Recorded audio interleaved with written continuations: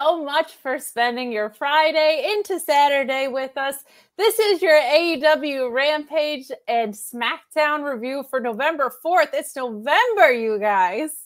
But I got double Alex's.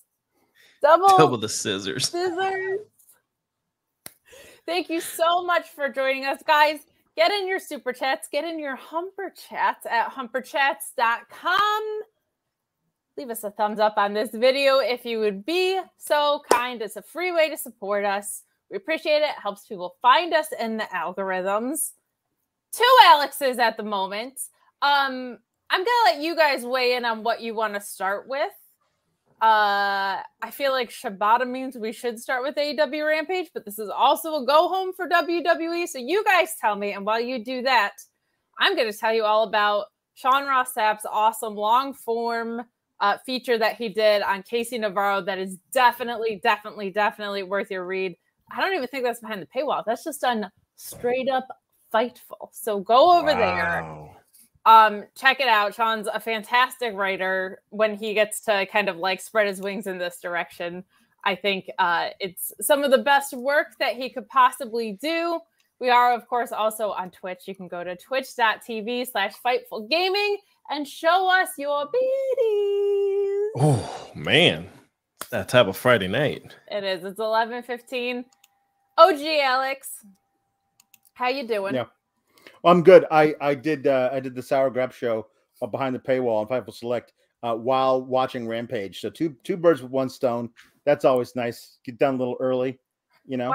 And sir, why would you want to get done early? Do we have something going on tomorrow on Fightful Select that you might want to talk about? Yeah, we do. We have what we call Signs of Blind, which because I damned moral principles. I refuse to watch the Saudi shows and have for now years. But Kate has no such moral principles, and so she is going to watch the show. I'm kidding. It was an easy It's jab. true. I have no morals. No. But you're gonna watch the show, and I'm not, and I'm gonna try and stay off social media for as much as possible for the entire day, so I don't get spoiled. And then you're gonna tell me what happened during the entire show, and during the course of said recap, you were going to lie to me 3 times, and I have to spot the lie. So I'm going in blind. So it's sands of blind, but it's also sands of lies because there are 3 of them. Three lies in the sands. And we did this the last time there was a Saudi show, and it was one of our most popular so much fun. It was so much fun. Everyone loved it. So this should be a lot of fun again tomorrow. The problem is that I explained on behind the paywall is that I'm going to my wife's family, like all of her cousins. There's a birthday party for like a couple of teenagers who don't want to be there, who hate everybody. And normally at said functions, I would just be in my phone on Twitter the whole time. And I'm not allowed to do that. So I'm going to have to make small talk with a bunch of people that I don't like, who don't like me. And that's going to be really, really hard. So I'm doing this for you people. I think it's impressive that sorry, I think I glitched in the matrix there for a second. Considering the fact that you don't even have to watch it and you're going to be pushing the review back later, like that's just incredible. It's like, I'm not even watching the show and I'm pushing it back. But I'm also going to be on commentary at Excite Wrestling, twitch.tv/Excite Wrestling tomorrow. So it actually kind of works out well because you can watch the review on the main channel. The super chats and humper chats for those do get donated toward a cause that support the Syrian people usually. So you can tune in and feel good about your donations in that way, which I always appreciate that we get to do on the main. And then on Fightful Select later, probably like 9-ish o'clock, you can catch me and Alex. Alex post family event he doesn't want to be at. Me post commentary. I am going to lead him through a pay-per-view he hasn't watched, and he's going to have to guess 3 lies in the entire pay-per-view review that I tell him. So, Alex, is there any other reason that you came on here today? Well, I'm here for your Logan Paul rant. Like that's what because you and I we were discussing about how much we wanted to rant about Logan. I already did it on my show, and I wanted to hear yours because yours is backed up with facts. and me is just me doing. That's just me. I want to hear the facts. I'm very excited to hear your rant. The thing is, it looks like we're going to be starting with Rampage, though. Oh. So, do you want to? I mean, hang around all you want, but I just want to let you know. No. You kidding me? I got shit to do. Wow, aggressive. An aggressive exit from Alex. Well, fine. We didn't want you either, Alex. I'll take this, Alex. Wow, Alex I love 2.0. coming in second. There's nothing wrong with coming second. A lot of ladies would prefer that the gentlemen do that. Hey. Wow. This one. There we go. I really love that you still haven't gotten it. We've been here together since June. It's also the depth perception thing. Like there we go. There you know, it would be weird if my fingers just automatically just showed up in your. Yeah, if it was like on my feet. Is he there? No. How are you? How's the house coming along? Well, I'd like to update everyone who cares. That's like us. We care about you. Yes. Very well. I snuck by the neighborhood today and I noticed that they finished all the siding on the house and they brought in all the cabinets, which is now real because my closing date is on the 21st of December. So that's my Christmas gift. That's a pretty good Christmas gift. And I don't know a lot about like architecture and building houses, but it is my understanding that you do want them to have walls. So I think it's probably a really good sign. I wanted glass, but apparently the town does not. I mean, there's something going on with the way I come out of the I don't know. Glass. Well, I'm very excited for you. I'm excited that you are here. I'm sorry, I had a terrible migraine last week, and you guys got a double Alex feature, which is always a wonderful thing for considering it's a backup. But we appreciate the super chats and humper chats that are already rolling in. We got one from JW Pringle saying double Alex's and the best is Kate. Thanks for doing it for us people. Well, Alex bailed because he has stuff to do, but you still get me and Alex, the two-man crew. We got Tom Valley chiming in saying best bangs, clavicle, and shoulders to start the show. It's true. You got the shoulders and Alex, me with the bangs, and other Alex people have been steamed up for his clavicle. So, and the best mods in the game. Tonight's gonna be a good night. It is a good night. Shoulders. Good night because you guys are here supporting us. But darn it, we're gonna start with AEW Rampage because Shibata was on our screen, and not only on our screen, but started off the show with this match against Orange Cassidy for the All Atlantic title.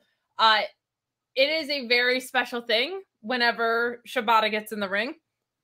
If you don't know, and chances are you probably do if you're nerdy enough to be hanging out with us watching a wrestling podcast at 11:20 at night. But if you don't know, Shibata's a 42-year-old talent out of New Japan and has had quite a career. He was a tag champion, a multi-time Neverweight Open champion. And in a match with Okada during, I think it was like during the Super Cup, he lost to Okada and then collapsed backstage. Turns out he had a brain bleed, essentially. And he collapsed. A few months later, a martial artist died of nearly the exact same injury. He had a brain surgery that there's not like reliable, factual, positive accounts, but there are accounts that they were like, yeah, they basically had to take his brain out of his head, repair it, and put it back in his head. It was an incredibly severe injury. It's a miracle he's alive. It's insane that he's walking. It's even crazier that he's back in the ring. He's only had a few matches. This all happened in 2017. This is like pretty recent. So it's just incredible that he's able to wrestle at all, much less, as you saw tonight, like wrestle really well and still in a pretty hard-hitting way. He had 2 dream matches in AEW, Bryan Danielson, because duh, of course, and Orange Cassidy, which I love that they got to make that happen, and it happened on Rampage tonight. This was a real fun opener. All of that incredible history aside here, ultimately it ends with an orange punch that got laid in. It initially just kind of dazes Shibata, and he's able to counter with a suplex.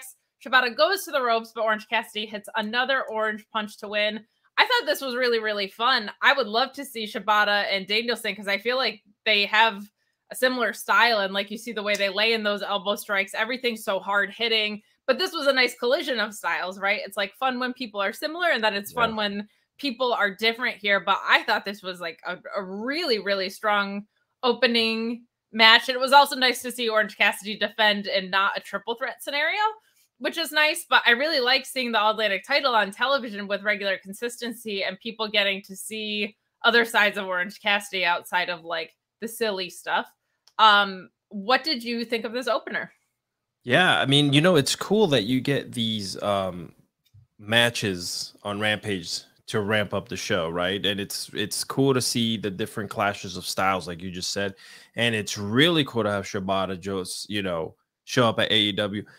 And, you know, they're doing a lot of the stuff that we read about online when it comes to like the indies and how, you know, wrestlers are wrestling each other and having a good time and doing so. But it's cool to see it on national television.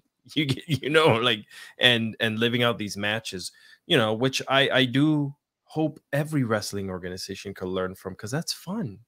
That's how you get people hooked.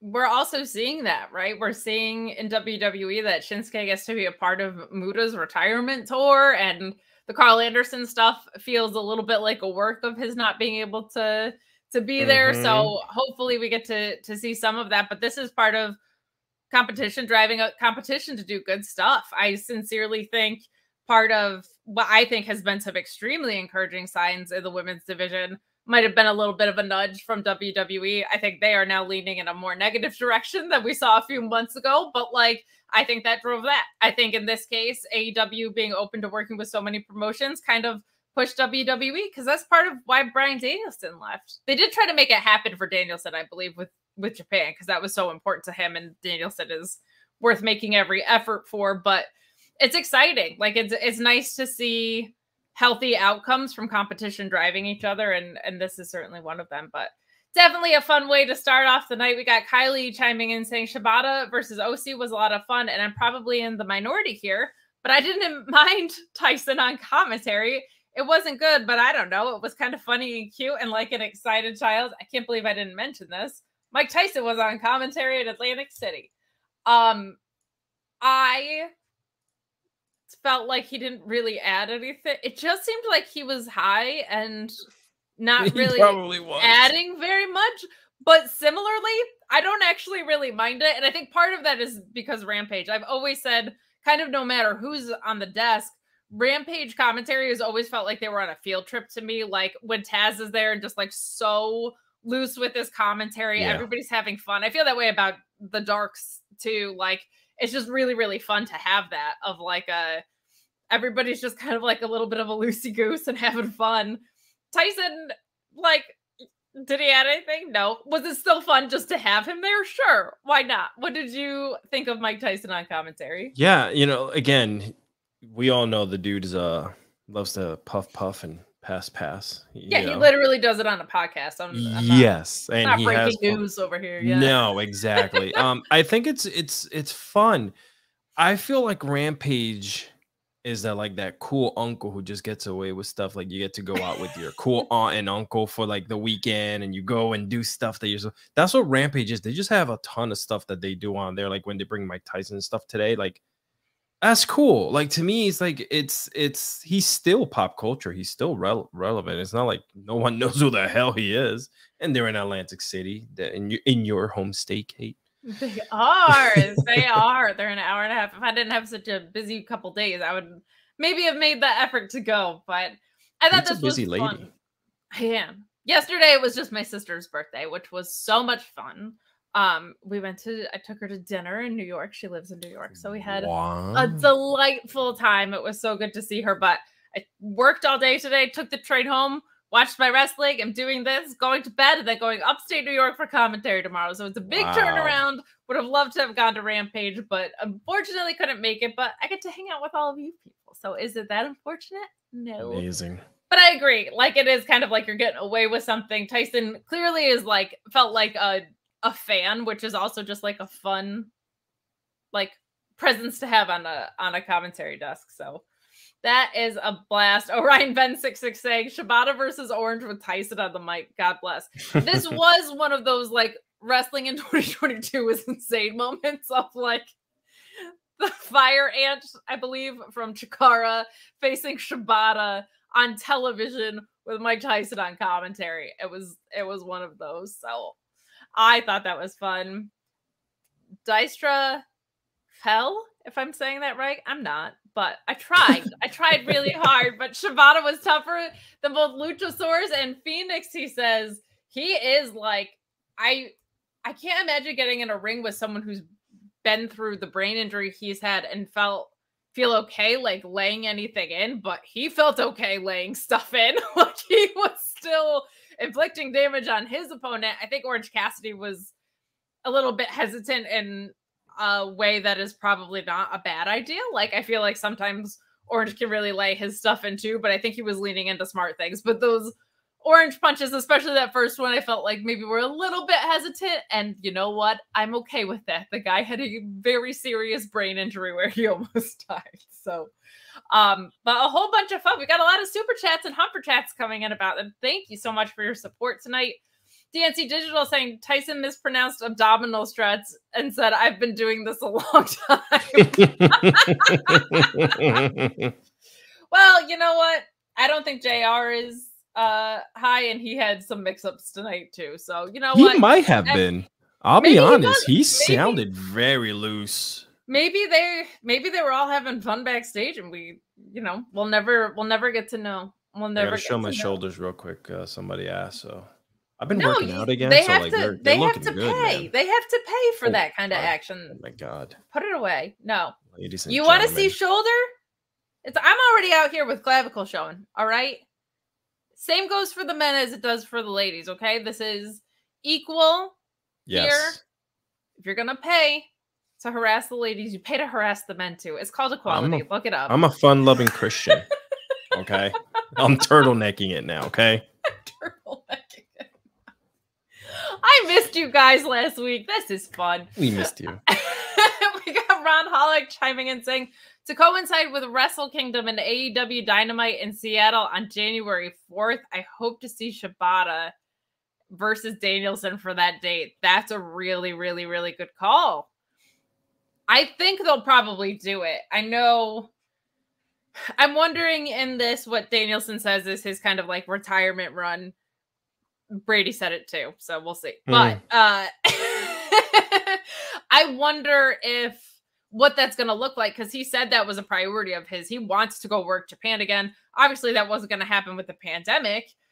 There's still kind of like travel issues, I think, and precautions in place. But like, I wonder if that's going to look like, well, is it crossover with AEW? Is he just going to take a couple months off of AEW television and go to Japan and work New Japan proper?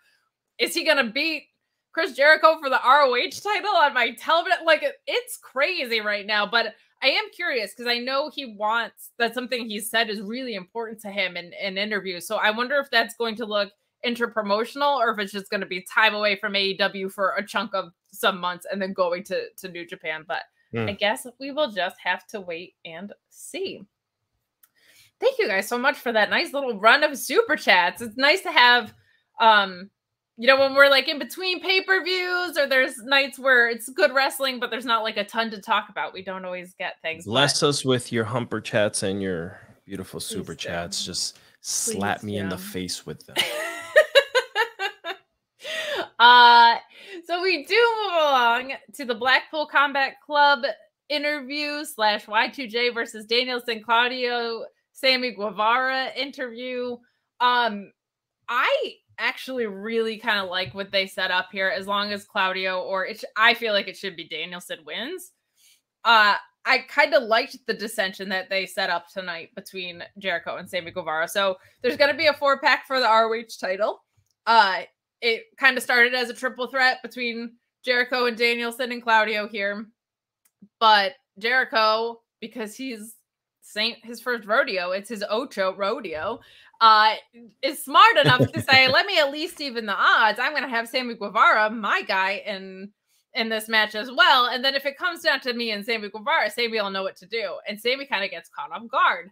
And I really, really, really liked how this went down, because Sammy gets interviewed later and he's kind of like, as long as it's with the Jericho Appreciation Society, all is well. So I thought that was like a very natural way to set it up. It's the classic Ricky Bobby Shake and Bake, Alex. This is straight out of Talladega Nights, but I really like that. And it's not a story I think that we've seen.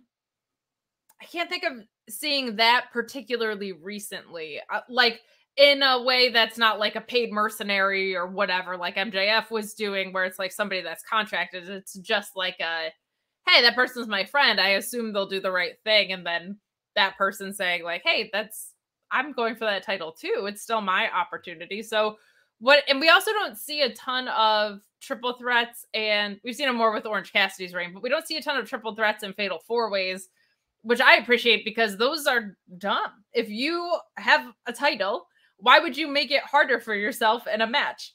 You don't even have to be involved in the decision, right? So I liked that there was a justification of it evening the odds, and Jericho doesn't want to look like a coward, and he shouldn't feel like one because he's already beat these guys before, right? So I actually really liked the way they set this up because it's a logical way to get to a fatal 4-way. How do you feel about this? Yeah, I honestly think that they should do more stuff like this. I know that they try this whole the trios titles, and they're trying to put a lot of different teams together and whatnot. You know, I don't know. I feel like that's getting stagnant now. I don't know why. Is it? Do you feel the same way about that, or no? Or do you feel like it's ramping up? Yes and no. I think. Well, Tony. I mean, after the debacle, that's what it is. So I don't have a ton of complaints outside of the women's division about Tony Khan as booker. What I do have a complaint about is sometimes he gets so married to his long-term vision that he can't adjust on the fly, or sometimes he doesn't strike while the iron's hot in the same way. I think that's what happened. I think there was a very clear set plan in place for the trios titles. Then Brawl Out happened in the suspensions. Right. And then Death Triangle had them. And now there's kind of like seeds of dissension in Death Triangle. But I feel like the division was there because we were built to something. But I think he had just a different idea in place. And then what, right? I was kind of always of the belief that I felt like that was the perfect place for the Dark Order to get some momentum for themselves. They wanted to continue the Hangman and Kenny story. I totally get it. I didn't have a problem with it. But like, yeah, we haven't really seen that many trios defenses because it was kind of like, these guys are reliable, stick it on them. And then there was no plan in place. So, but I agree with you. I like seeing multi-man matches that make sense. They're just hard to come by. And I think for ROH, that's also perfectly fine because, quite frankly, they don't have TV right now. So I know. We always, it's funny because when we do these shows, we kind of like seem to go around in a complete circle. As the circle gets completed, when we say what Kate just said, we're waiting for Ring of Honor television. Like it's just this giant, amazing plan that we all know is going to come together one day. We just don't know when. Unfortunately, this is where we're at. But yeah, you're right.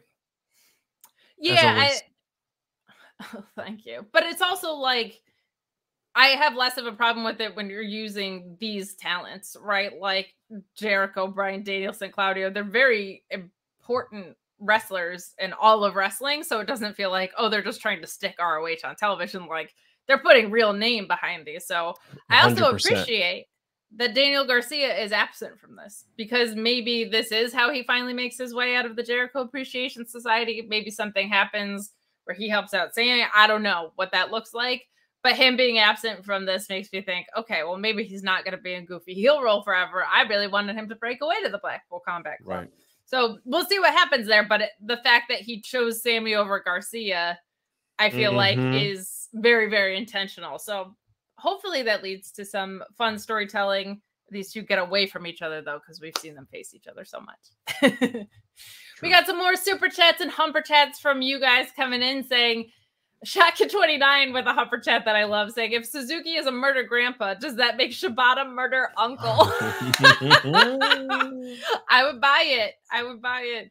In all honesty, I love that he's back. Shibata played a big part in getting me back into wrestling a few years ago, and his match at Wrestle Kingdom 11 against Goto cemented my love of New Japan.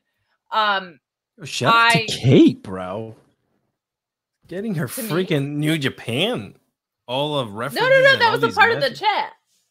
I thought you. No, that wasn't my commentary. That wasn't my commentary. Never mind. I take it all back. No shout out to Kate. We give that love to Shot Kid 29 only, but I love stories like that. Like it was, everything looks a little bit different at this moment, but like CM Punk's return was huge for me as a wrestling fan. Like that, he was my guy, and it sucked when he went away. I still love wrestling, but when he came back, like that was actually a really emotional thing for me because he like had such an impact on my love of wrestling. Like when guys like that return and it feels like you have such an individual connection to them, I love that stuff. I love hearing that stuff.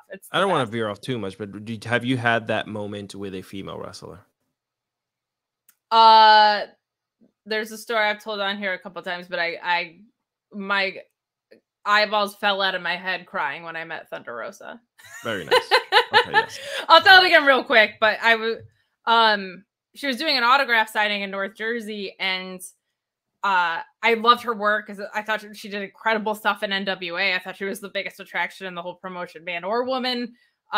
She isn't like 22, which I loved. Like it was nice seeing somebody with her presence and a little bit older. And I listened to her interview on Talk is Jericho, and she was just saying all these things that really resonated with me at the time of like, she was a social worker in Mexico, and she was just seeing kids that she was caring for just get murdered. Like, and she was depressed, and she was looking to wrestling as an outlet constantly. And she was talking a lot about like not being able to pour emotionally from an empty cup. And it was just like, I certainly was never doing anything that heroic with my life at that time, especially, but it was all stuff that I was really resonating to of like, trying to help other people when you're depleted. And I wrote her a note and I gave it to her, and I was like, that's how I can tell her how much that meant to me without having to cry in front of her. And then she was like, oh, we're actually filming a documentary. Will you read it right now?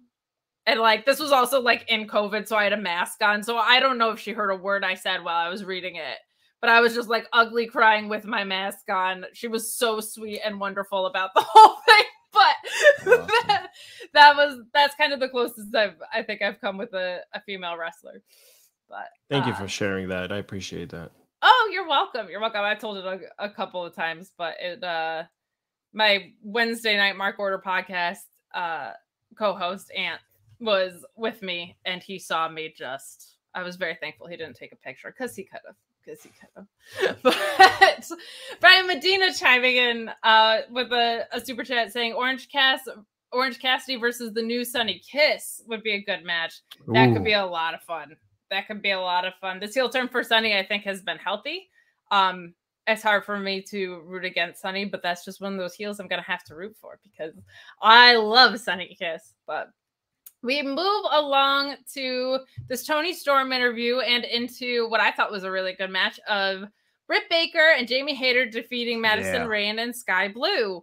I really liked this story that they're building out, and I also really like that they're building out stories. There's definitely been a focus on the women's division, and I spoke about this a little bit before, but even when there's things that executionally haven't been perfect, they're definitely trying, and that's all I've been asking for. Like, there's definitely an effort. Did I think what happened on Wednesday was perfect? No, but like, they're trying to tell a story in a very different way than they have before. They're getting more women's talent on television. My only thing now is like, okay, is there a women's tag division though? Because you're putting a lot of really key talent in tag matches. So like, are we doing that? Are we not doing that? What does that look like? But there's a lot of stories here. Some of them are non-title, right? Saraya and Britt Baker is a non-title story. So I just really appreciate that we're getting some real effort and emphasis put on the women's division because I feel like the talent has come a really long way in both their signings and the growth of the talent that they already had. So I really like that. And so we got a nice little match here. And I liked the story with Toni Storm talking about her and Jamie Hayter being like basically homeless together during the pandemic and saying, what happened to this sweet girl that I was living with? She's turned into a bully. Like, I like it when they lean into real stuff like this, but I thought this match was pretty good. It ended with a ripcord elbow strike from Britt Baker as she and Hayter delivered double thrust kicks. We get an enziguri from Madison Rayne, and then Britt I'm sorry, an enziguri on Madison Rayne from Britt, and then Hayter plants her with the ripcord lariat for the win. I thought this was a really decent match, and it got it's 4 prominent women's talent that are in stories right now. Hayter is so over, man, and she's really good. Yeah. She deserves to be. She's extremely likable. She has a great look. She's super hard hitting. I'm very happy to see it. She's like feels like a homegrown star in the women's division, which I love. And Skye Blue, I can't say enough about, man. Like she's so young, and she did a lot of work in this match, and she's just looked really good. And she looked really good in the mixed tag matches that we saw for the AAA titles too. I've loved her work, and she's so young with a really bright future. Encouraging stuff to see. So what did you think about this? Ladies division is on fire right now at AEW. They revamped whatever they're doing backstage. The matches are more psychological, as opposed to trying to get moves done in the ring just to, get a match done. You can see that in their style and in what they're doing. They're telling a story in the ring. The girls are on top of their game right now. The girls matches are a lot more fun than the guys at times. And I don't know, maybe just because I'm seeing something that the progression of what they're doing together. And Freddie said it best. He's falling in love with Jamie Hayter. Like, he's completely head over heels for her promos, for her attitude, how she plays the crowd, like cheer for me, but boo hoo. Yeah. We love that. It is really encouraging to see. And we got some super chats and humper chats about it. Tom LaValle saying, really like what I've seen with Skye Blue. Truly. She's coming along well. She and Jamie were good tonight, and I don't hate that they go again Wednesday. Yeah, I like that for a lot of reasons. One, we're just seeing continuation with stories. How much do we love that? And agreed. These two can really go.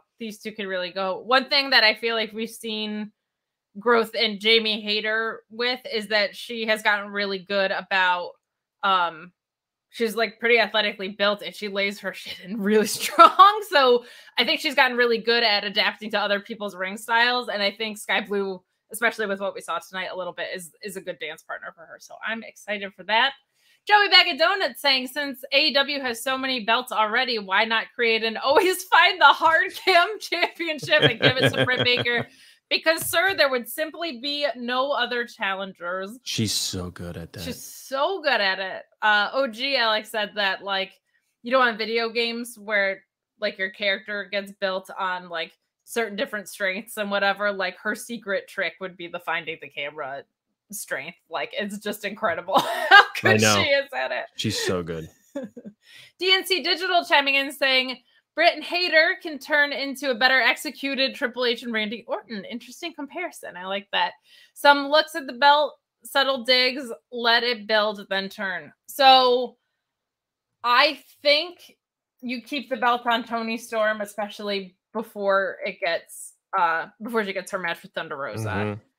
I don't hate the idea of having Jamie Hayter win that match and Britt being like, wait, she's my friend, but like, that's my belt, and them having a really nasty feud about it, or Britt costing Jamie certainly seems like the most logical way to meld both of those stories. Yes. But it's very fun. Like, that's a championship match where 2 different stories could come out of it, and both would be strong stories. Like, really, really seeing some progress in this division. I love it. Henry Casey. I'm not going to read that first sentence because we don't do that about talent here, but he was not a fan of the match so much and said, aside from the Starks promo, is there anything worth finding? I would say that opening match was awesome. And I would say the main event was fun. I don't know if it's like oh my God, you have to seek it out. But if you are like Big E and you like seeing big, meaty men slapping meat, that's the match for you. I'll tell you. It's not after midnight yet. That's right. Ronald Hollick chiming back in. Thank you so much for your support. Saying Willow Nightingale, next ROH Women's or TBS champion. I think next TBS champion is going to be a returning Chris Statlander, but I think the plan has always been for Willow to be your, I don't want to say inaugural because Mercedes Martinez has the belt, but like your first on TV, ROH Women's Champion, I think, is Willow Nightingale. I love how over she is. And before ROH shut down, now Roxanne Perez in NXT was your champion, but it was the two of them that were just like leading that pack, which was so awesome. So love seeing the support. Look how many women's talents we're talking about. Like, it makes me so happy. I know, they all crazy. Feel like fresh and relevant and doing something. I wish Willow was on TV, but right now she's working in Japan, and that's awesome for her too. So then we get, oh my gosh, guys, how do you just not like swoon for Ricky Starks? I just love this guy, man. Every time he oozes charisma. It's unbelievable. It's unbelievable. And I loved his promo tonight. He's basically out there to say that he's entering the Eliminator tournament, which I adore. He seems like one of the most logical people that you could put in it. And he says a few things. One, he was trending even though he wasn't really on TV because he wasn't on TV. And he acknowledged the crowd and said, I don't have to tell you how cool I am, do I? You guys just know. And that is textbook cool guy stuff. Not necessarily verbalizing that, but nobody thought James Dean was cool because James Dean was like, I'm so cool. It was like, no, he wears a leather jacket and a white t-shirt and he just walks around like a total badass, like he owns the place.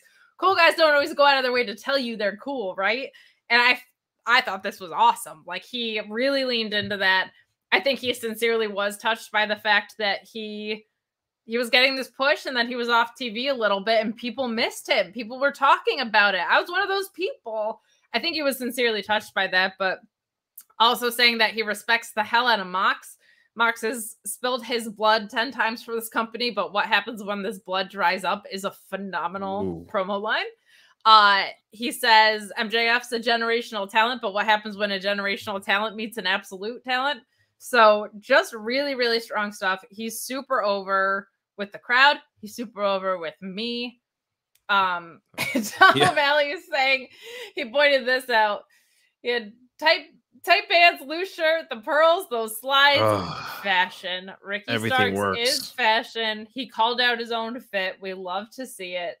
But he feels like one of the most organically built talents in this company. You and a lot of other people compared him to 1997 Rock.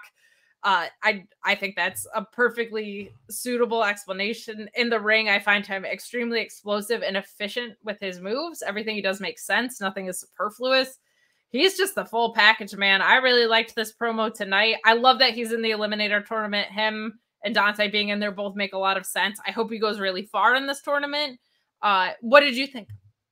You know, so when it comes to Ricky Starks, behind the scenes, you already know a lot of stuff that I share with you. So it's really cool. Nothing bad, by the way. All good things. Yeah, all good things, by the way, guys. It's just that Kate is my homegirl that I go to when we talk wrestling and behind the scenes, behind the curtain stuff. So yeah, I'm a pal and a confidant. I'm basically I can literally say this is off the record.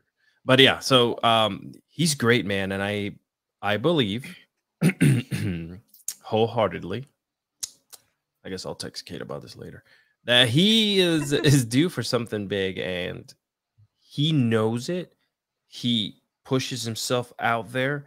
He knows what to say to the crowd at all times, and he's genuine about it, right? Yeah, so you can tell in his promos, he's not trying to sell Ricky Starks the character to you.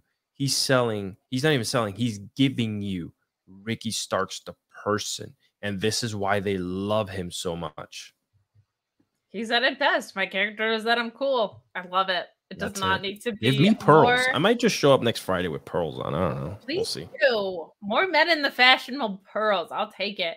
Ronald Hollick saying Ethan Page versus Ricky Starks for the Eliminator Finals. Ricky Page versus Ethan Starks till the end of time.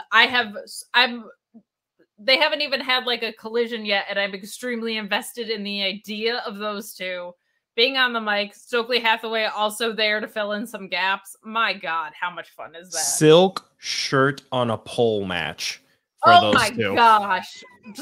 Just fashion on a pole match. I had tweeted like, I want Ricky Starks versus Swerve for just like the coolest MFer in the world. Like that, they're just the coolest people I've ever seen in my life. I love them, and I love this chat too. JR saying, "Nice shoes, Ricky killed me." JR was high. I'm just telling you right now. He had to have been. Something was up with the feller. We got some more chats coming in. A lot of talk about Rampage tonight. This makes me so happy. Luis saying that also everybody watched Ishii versus Shibata from Wrestle Kingdom 10. That got him back into wrestling. Strongly recommend it. I actually really miss Ishii and Takeshita being around. I think everybody was so in love with Takeshita in the note that he left on, which they should be. But Ishii was doing such good work too. Like, I'm salivating for him to get back in. That match with Eddie Kingston was like, that match was built for me. Shockin29 chiming in via Humper Chat saying, if you had told me 3 months ago I saw a brighter path for the AEW women's division than WWE, I would have said that's as likely as Shibata wrestling Orange Cassidy with Tyson on commentary. That is a perfect chat. It's just nuts. It's crazy how much everything turns on a dime. But Rampage live is live Rampages, and I think we're pretty much solid on live Rampages. Yeah, Alex and I said it last week. It's a different monster. It is, and I think it's consistently staying one. And I think the filming experience has gotten better for both Dynamite and Rampage because they moved some of the dark workload over to that taping experience. So that just makes these like very long Dynamite tapings a little bit easier. So Eddie Kingston, Lance Archer, Bandito, Rush, and Brian Cage all announced to join Dante Martin, Ethan Page, and Ricky Starks in the AEW Championship Eliminator Tournament. Page versus Kingston on Dynamite. Get out of town and take a bus. That's going to be so much fun. Bandito versus Rush on the next Dynamite. Holy cow. Page versus Kingston bums me out because I think that means Eddie's going to be out pretty early. But Starks versus Archer and Martin versus Cage for the Rampage of next week, I believe. So some really, really exciting stuff. That feels like a very healthy talent pool to have involved in this because those matches are going to be great. And there's a couple different ways you could go with who end up in the finals. But that's going to be a lot of fun. I will take that all day, every day. All day. Give it to me. Moving along to our main event. Samoa Joe and Wardlow defeat the Gates of Agony. And then I know you're happy about what happened next because Powerhouse Hobbs comes out. But Granby saying Rampage felt AI generated yawn of agony. Ouch. I actually really liked this episode a lot, but it's not for everyone. Like, people love Dynamite this week. I thought Dynamite stunk for like the first 90 minutes of this week. So wrestling's a buffet, right? You're supposed to have that. Eat it up. Lots of meat. My only complaint I didn't really have a problem with the match itself. I actually thought there were some fun cheats from Gates of Agony in this. I really like the Embassy. I love Prince Nana. So I've loved some of the ROH integration. I just wish it wasn't taking up so much AEW promotion time. But basically, this match let me down a little bit because I thought all 4 people were going to be showcased really well. Samoa Joe never was going to do anything that disappoints me ever. But this really felt like this is a Wardlow showcase, which isn't even a bad wrestling move. My expectation was just like big meaty men slapping meat expectations. This ended with 3 power bombs from Wardlow, of course, as one would expect from the symphony conductor himself. But this match was fun. I was just kind of thinking this was going to be like a little bit more of an everybody gets a chance to shine situation. It felt very agented toward making Wardlow look great, which he did. So kudos to them for that. I also just feel like if you're going to do a 2-man power trip thing where they both have singles belts and tag belts, they need to also be defending the singles belts. Otherwise, you're not really on a power trip. You're just like on a nice road trip, but not like a power trip. You're just only defending the tag titles. But a fun way to end Rampage. And then Hobbs emerges at the end. Wardlow is hot under the collar. Alex is dancing already because he's so excited. I don't blame him. I'm also very excited, but I really liked Samoa Joe kind of trying to like calm down, young Padawan. Like, it was nice. It was like a nice touch of him being like, don't do this here right now. Like, young wily guy, this is save it, kind of. But we're basically setting up Hobbs and Wardlow for a TNT title feud.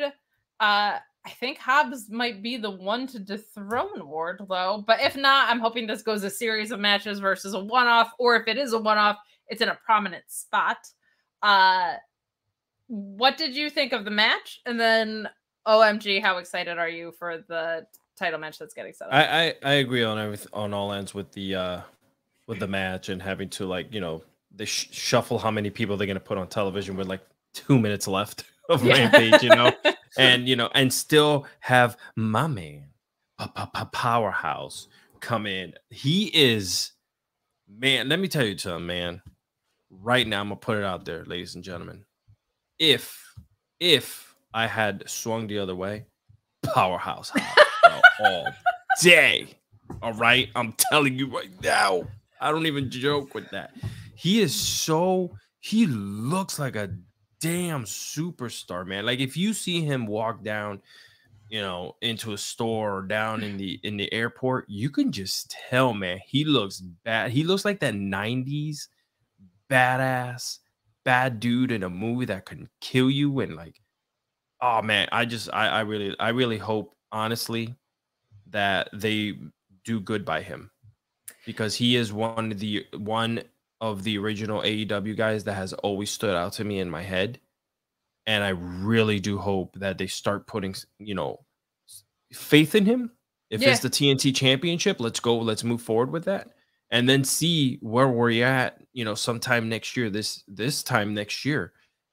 Push him. There's no, put a mouthpiece with him if you don't want him, you know, if you feel like he's not strong enough on the mic, and push him to the moon. I think the Hobbs Starks feud could have been executed a little bit better. 100%. I think what that feud did for both of them, though, how over they both came out of it, is such a wonderful example of how wrestling cannot have a loser even though someone loses, right? Like, and I think we're gonna get that blow off match in a better place. But, like, I agree with you. I'm a Starks gal. I was a Starks gal before he even came in here. I loved what he was doing in NWA. I'm so excited he's getting the push here. I loved him as a heel. I love him as a face. I didn't know I would love his face work as much as I am. Hobbs, I also just, his presence, like, it's not even just his look. He's obviously, like, built like a truck. Yeah. But, like, just when he walks in a room, the room shifts. He's like that kind of energy guy, and those, you can't teach that, right? Like, that is something. He has the lip snarl that he does when he's, like, talking, like, the attitude, like, you know, like his what do you call it? Oh, Jesus, I just forgot the name of it. Anyway, yeah. I was gonna say something, but now I forgot. I had too many thoughts in my head. I want to let out at once. So excited! I'm so sorry. Hobbs. I'm like, you loved him, and I think they've done a good job of raising him. He was very early in his wrestling career. He was working on Darks, and, like, don't forget, started as a face, and they turned him heel. Had him with Team Taz, which I think was a really good move. So they put in the work. His spine buster looks like he'll put you through, like, you feel it. He's putting you through the ring. It feels like he's actually busting someone's spine. Like, it feels like you're not going to be able to my spine, stand up. Daddy. Okay, that was 48-37 for those of you keeping clips at home. But it's nice because it means that the work that they've been doing with him is paying off. Like, he's really come along in the ring. I think it's awesome, and that you can foster presence. I don't know if you can teach it, but that's something that they have to, because if WWE got a hand on him, obviously they have 5,000 people they got to push before him. But you know. Yeah, but there's like him or Low Jade. There's people that WWE would totally try and cherry pick. My God. Hobbs with Stokely is the next Lesnar with Heyman combination. Can you imagine that? When the firm came along, I was like, Hobbs is a no-brainer. Like that. And I still think maybe that pairing happens somewhere down the line. I I personally, nothing wrong with Morrissey. He's doing the best work he's done, in my opinion. He looks great. He, I think, functions very well with a mouthpiece that isn't so much maybe. I think he and Enzo were a very successful and overact and did well. But someone that where he's like, oh, I'm just a big badass that goes and beats people up is a great role for that guy. However, if I had my druthers, Hobbs and Stokely is like a no-brainer combo. God. A no-brainer combination to me. So, and look, Stokely will do anything for a buck. He's made that very apparent. So we will see what's coming down the line. But that ends our episode of Rampage. We'll wrap up some of your chats here. We got Dice chiming back in saying, Powerhouse versus Wardlow is money. It is. It is. I'm really glad they decided to go in that direction, regardless of what the result is. I think that's another situation that's a feud where both of them are going to come out the better for it. So, and it's just nice. Also, we're seeing some fresh talent on television, you know? And it also feels like they're on their own course right now. You know, they understand what's happening at WWE with you know, like all the matches and everyone coming back and blah blah blah and all this, you know, the big change over there. But it kind of feels like they're going their course and just doing what they have to do to get ahead, and it's showing. Like they really are doing some cool stuff over there. I think it's more even that they are getting back to their roots. Like I feel like they've gotten away from trying to compete with WWE, and they're getting back to what they're best at, and that makes me happy. The alternative we wanted. Yeah, be the alternative. Don't map yourself after what's already out there, because that's already there. Then you're just the diet version of that, which is kind of how I felt like I didn't need Jeff Jarrett showing up. But well, he has that backstage role now. Backstage, I love. I don't need him on my screen. He's a business, you know, developer, dugahiki, whatever he's doing. Cool. Go smash guitars backstage. I don't need him on my TV. But I get where they're going. Sting and Darby versus him and Jay Lethal. I get it. Doesn't mean I like it, people. Special guest referee, Ric Flair. Okay, you know what I think of that idea? Oh, God. I don't want to see it. I want it untraceable to the world, Alex. I want to not see it. And if I have to pay for it, I would rather be in a different country so I didn't have to pay as much for it. And darn it, if that's not all possible with NordVPN, Sean Ross Sapp is here to tell you all about it. You hear me talk about NordVPN.com/Fightful a lot. It's because I use it every single day. You can listen or watch your favorite shows abroad, whether you're in the States like me and you want to watch shows from the UK or Australia, or you're just traveling and you want access to your local things. You can shield your data from snoops and criminals. You can safely listen to your shows, stream shows, browse in complete privacy by shielding your IP address. You can change your virtual location with just one click. Protect yourself on public Wi-Fi. You know that can be dangerous. People can get access to all of your stuff. Secure all the devices that you own. It's available on all major operating systems, and you can connect up to 6 devices separately with one subscription. 30-day money-back guarantee, 4 months free added on top of that deal. NordVPN.com/Fightful with 3 great tiers for you to enjoy. Guys, yes. NordVPN for real made a really big investment in Fightful. Like, sincerely, a really big one. And then because it was a symbiotic partnership, because you guys use their service and are happy with it, and because you guys hit them up on Twitter and told them that you found out about them through us and stuff, they said, darn it, we're going to give you even more value and better deals. So those new ads are actually because they have made even more savings, giving you different options, because their initial discount was only, I think, for the 2-year plan. So just really, really awesome stuff. They've been such a great partner to us. So even if you don't use their service, please let them know that you found out about them through us. But also, if you need a VPN, try their service. You get a huge discount with the code Fightful, and they really are like the best in the game at this. Can I say something about Nord real quick? Of course, as long as it's good, because they're a sponsor. So obviously, they're part of Fightful, so I'm getting the subscription done and all this stuff now that I moved down here, because, you know, I watch the Knicks. and it's very hard to watch the Knicks, right? So what do they have? They have the smart DNS part of their plan where you can just use their DNS in my Apple TV, and I automatically watch the Knicks as if I'm in New York City. I didn't have to buy the NBA plan and do. Thank you, Nord. I love you. Well, we love that you sincerely love them. He doesn't get a bonus for that. That was all real. I don't. So. I don't even get paid to be here. I get slapped by Kate.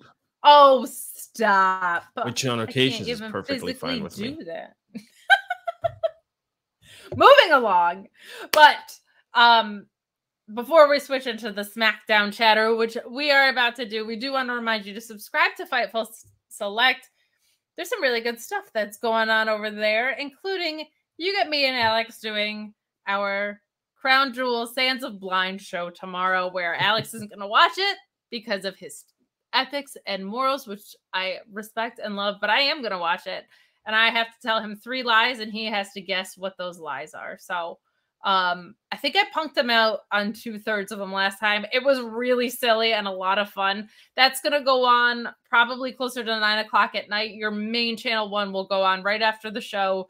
And again, those super chats and humper chats do get donated to a great cause. So you can feel good about where you're sending your money if you want to participate in the post show. So yeah, we appreciate it. Other great things going on at Fightful Select. You got some updates on the Colt Cabana appearance that we saw on Wednesday. You get a nice little Peter Avalon interview. There's some more information on WWE in Saudi Arabia. Lots of updates. And I don't want to say most importantly, but my favorite fun news of the week is a potential women's talent that WWE is planning on bringing back. Someone that I'm a really big fan of. So go check it out behind the paywall. I'm excited. I think that person rules. So I am happy to hear that she may be gainfully employed with the most successful wrestling company in the world. That's a good thing. Shout out to Emma. Shout out to Emma, who now is there and was also reported on Fightful Select. But this is a new one who I'm pumped about. But we are going to go ahead and flip into SmackDown, but I actually have another humper chat to clean up from Kylie. She said that she agrees with Alex that Hobbs is ? But you also got War Daddy and of course Stroke Daddy. Stroke Daddy. Oh, that's Ricky Starks. Do I zip over the entire AEW roster? Probably. Look, it's hard being bi and a wrestling fan.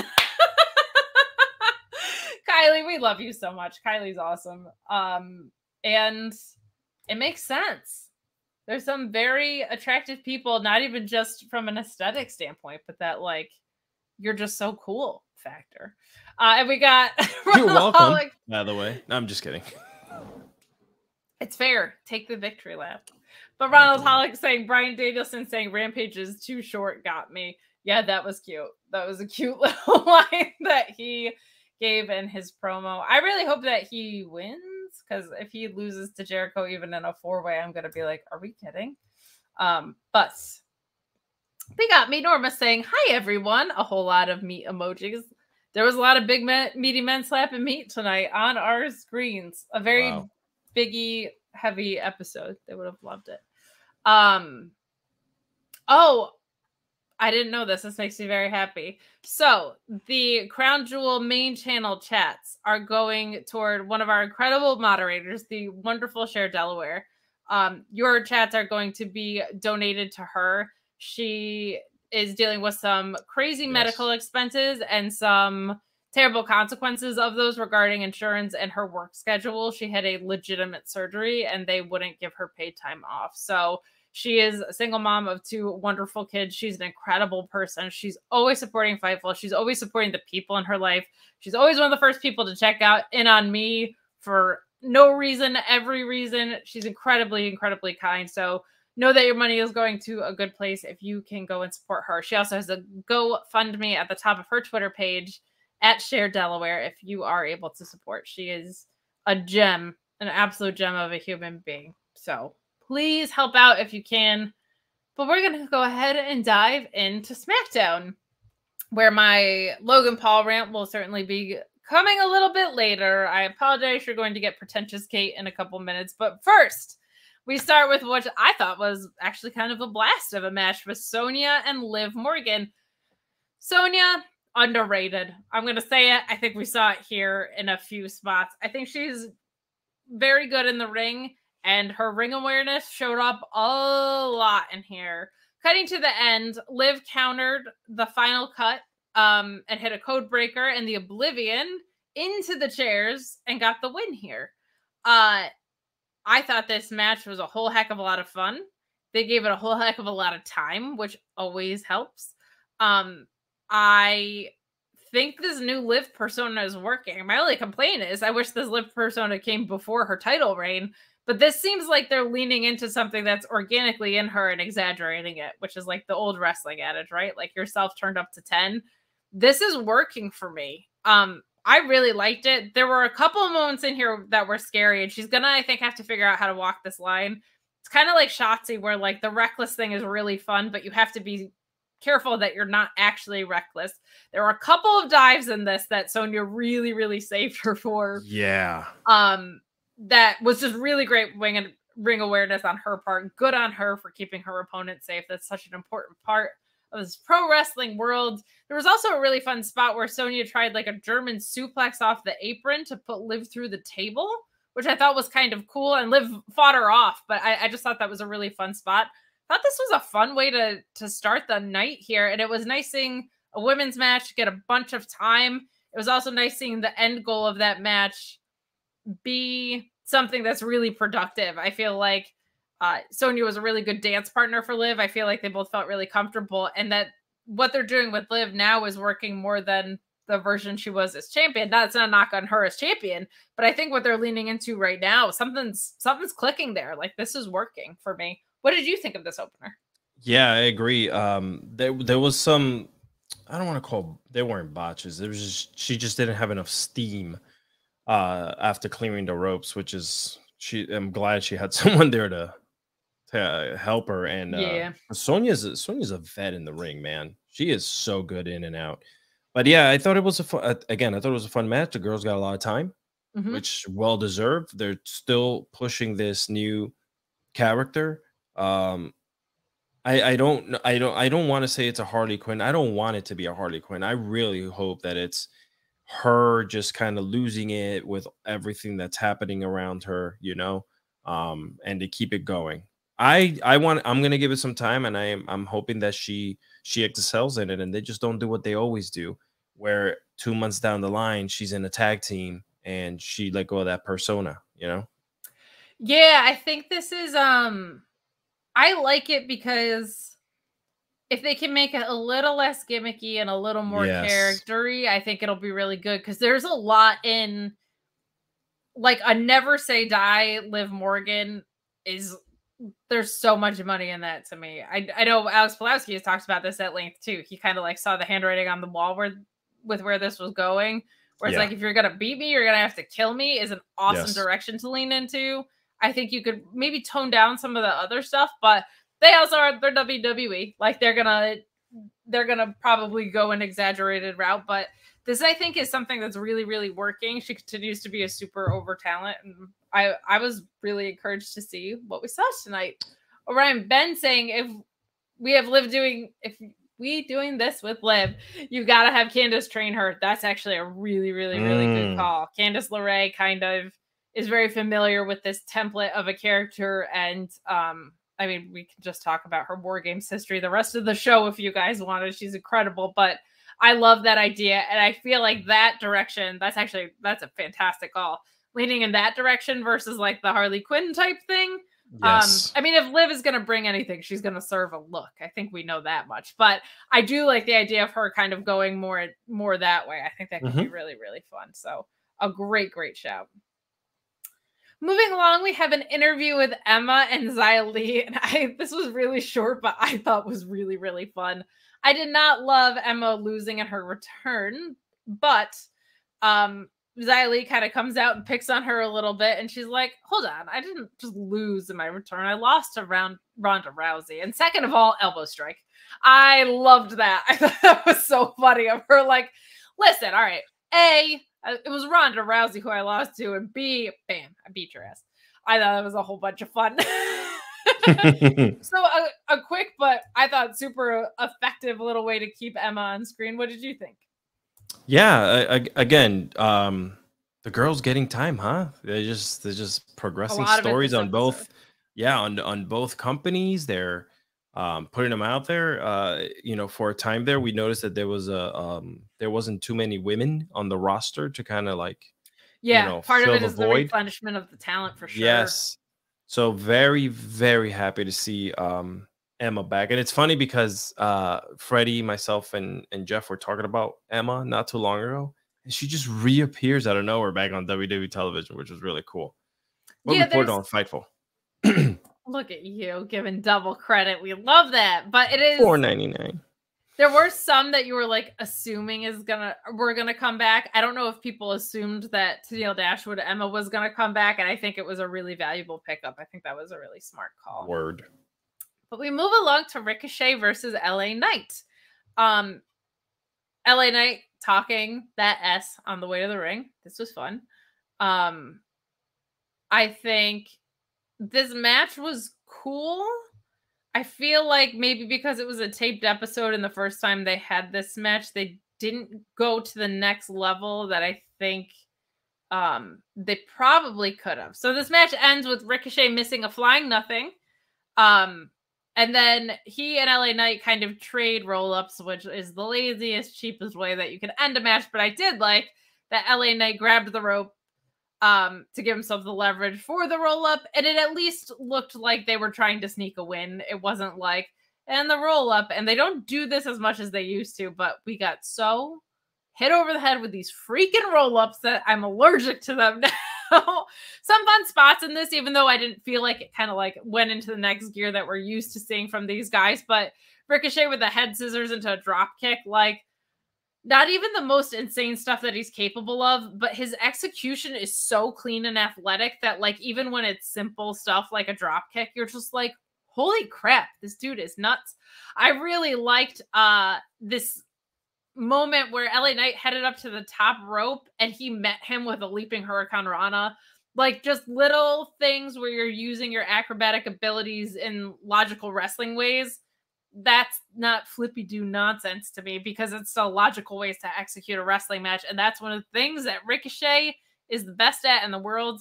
This was a taped episode, and I did feel like there were some pretty obvious editing in this. I wouldn't mind if this was something that they built out into a full feud if they ran it back. But a serviceable enough match. I just had really high expectations because Ricochet looks like a superhero every time he's on my screen. What did you think of this? Yeah, I think that they complement each other. I feel like anyone who goes into the ring with Ricochet, I find myself saying the same thing over and over again. They kind of like complement each other very well. LA Knight looks rejuvenated to me. He looks extremely comfortable being back to, you know, what he was. And I'm so happy that I don't see him with the maximum male models anymore. I mean, it is just... I just wanted to see him wrestle, too. Like, yeah. He wasn't even bad in the role he was in, but, like, dude's a wrestler. Let him wrestle. Yeah. So I'm with you on that. He does look very refreshed. He does. He looks very happy, too, which is cool. Like, you get someone who's wants to be there and do what he does. Michael Dammit chiming in. Hi, Michael Dammit.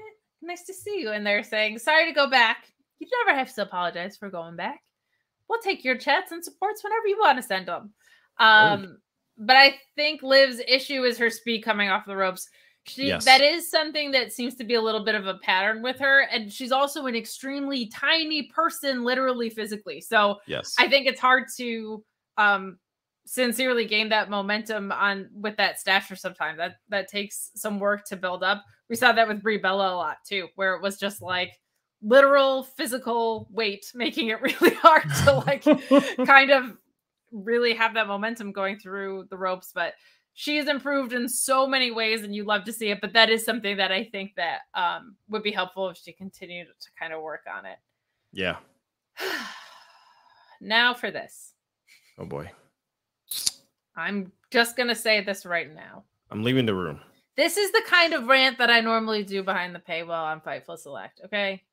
But I'm not on Fightful Select tonight. So I just want you to know before you go into the comment section, I know it sounds pretentious, and I know it sounds like I'm taking wrestling way too seriously. This is ridiculous. I know what I'm about to say is overkill. So just know that I know that already. I could not care less about the Logan Paul and Roman Reigns crap. I could not care less about it. I don't think it is helpful for wrestling sense, and I don't think it's been the business success that everybody is pretending to be, and that he's so popular because guess what? Casual wrestling fans in 2022 are not a thing yet. I'm sorry. It's not true. He has like 95 million friends, subscribers, and I don't feel like I've seen, and by the way, I took a very cursory look at all this stuff. Okay. Very cursory look. I didn't go deep diving because I don't care that much, but I haven't seen ratings go up on episodes he's been on. I haven't seen huge spikes in ratings for segments he's been on. Last time I saw anything about merch, the leaders weren't Logan Paul. They were Drew McIntyre, probably right after Clash at the Castle. That would make sense. They were Roman Reigns. And guess what? Bray Wyatt's back. So no way he's diving in that. The only thing that he has on WWE Shop is a design that says Logang, like Logan, but Logang. And that reminds me of Rogaine. I don't know why anybody would buy it. I don't think that he's getting the views that people thought he was going to get. I looked this up. His match on SummerSlam, one of the most important pay-per-views that they have, it's not on Peacock. It's on their YouTube. It's been up there for a few months. Has 1.4 million views. That's not bad. But just as a comparison, Mustafa Ali versus Cedric Alexander on 205 Live has 2.1 million views. Mustafa Ali and Shinsuke Nakamura on SmackDown for the IC title has 3.3 million views. And here's my point. 1.4 million is a great number. But if you were getting all this added exposure, what that tells me is they're not fans that are further checking out any of your stuff. Nerds who are watching Mustafa Ali and Cedric Alexander probably are going to go watch that match 900 million times. I'm probably, out of those 2.1 million views, I'm probably like 1.3 million of them because that match blows my mind every time I watch it. So I think all of that is pretty ridiculous. I don't think the wrestling build has been good because I don't care how many 50-year-old boxers who are looking for a payday that aren't trying against you that you beat. I care if you're trying to be a champion in this promotion, what you've done in this promotion. What you've done is one singles match, which was like the third best match at SummerSlam, and one tag match. If I were in the back, I would feel insulted. If I was Mustafa Ali, if I was somebody that was like supposed to be getting rejuvenated out of this regime change, and you're telling me it takes one match from a successful podcaster who has a frog splash and a better Three Amigos than Dominic Mysterio, and you get a title shot for that, I would be insulted if I was out there breaking my bones, bleeding, testing my emotional and mental health, giving everything I had week after week, trying to get myself over and get on TV. That would be insulting to me. I thought his promos of the all it takes is one lucky shot was the most boring, obvious promo that you could give. I give him a ton of credit from the fact that he is charismatic and it was well delivered. It was so obvious and boring. Apparently in Saudi Arabia, people are chanting for Sami Zayn. I think nobody's really been talking about this match that much since the press conference. Everybody's talking about what's happening in the bloodline, not who Roman is facing. That is also what's on TV week to week. I'm not an idiot. I see that, right? But I just don't think he's super popular is A, something that's paying off because casual wrestling fans don't exist. And B, I think the story has stunk. I think the match will be fine. I think the crowd will be super hot for it because I think they're just going to be really excited to be watching wrestling in Saudi Arabia. But the crowd's calling for Sami Zayn, who's obviously not going to go over there. And on top of that, all of this good PR stuff, I would, as someone who has been in PR for over a decade, I would argue that, I don't know, what he did at a very specific forest is as much of a PR risk, because you know what? That cost him $3.5 million and ended up in a lawsuit. I would argue that when you're under contract with WWE, you probably shouldn't be in the press attacking Bad Bunny, who is a draw that proves he can fill arenas with his music, that everybody loved what he did in Royal Rumble. You should not be coming after a top celebrity draw for living in Puerto Rico for a tax break when he's from Puerto Rico, and you're bringing your uncharismatic brother who has allegations along for the ride.